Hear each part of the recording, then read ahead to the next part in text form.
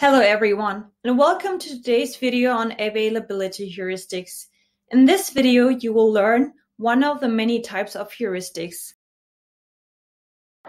Imagine when you wake up in the morning and you start your day by reading a newspaper.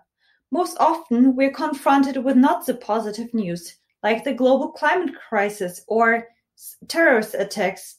The list of bad news and information is long. This massive news exposure has also impact on how we think about the world and also judge the likelihood of these events to happen. Availability heuristic is a type of decision that is based on how easy and readily available something is in your memory, which can be influenced through these types of news.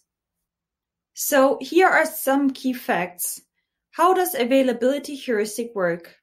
First, what comes to mind quickly is deemed significant, although incorrectly.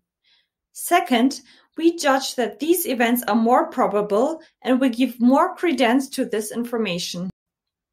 As a result, and thirdly, we then tend to overestimate the probability of it happening in the future.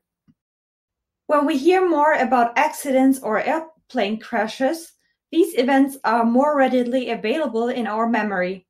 As a result, we are likely to judge these outcomes as being more common or frequently occurring. To sum up, excessive media coverage can cause this to happen.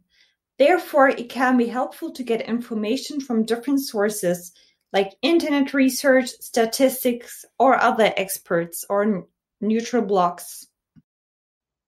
If you want to receive an update on new decision science videos, follow us on YouTube and feel free to leave your wishes and comments below.